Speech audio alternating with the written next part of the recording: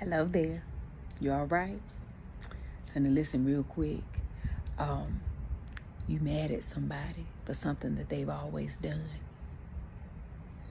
You hear me? I said you mad at somebody for something they've always done, for the person they've always been. They ain't did nothing new. This is who they've always showed you they were. They've showed you that.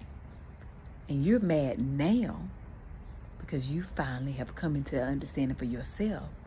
And now it's like somebody pulled a curtain back and you realize, wait a minute, I don't like this.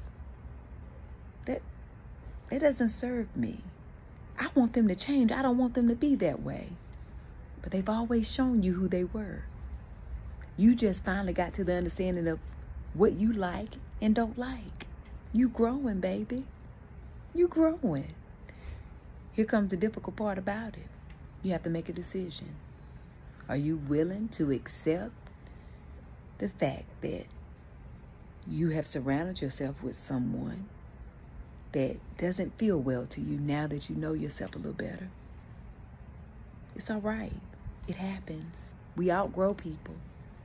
And we also grow into ourselves and realize, wait a minute, this is not good for me. And sometimes the this is a person. So now you just got to make some decisions for yourself. But you can't be mad at them because they were honest and true with you from day one. It's who they've always been.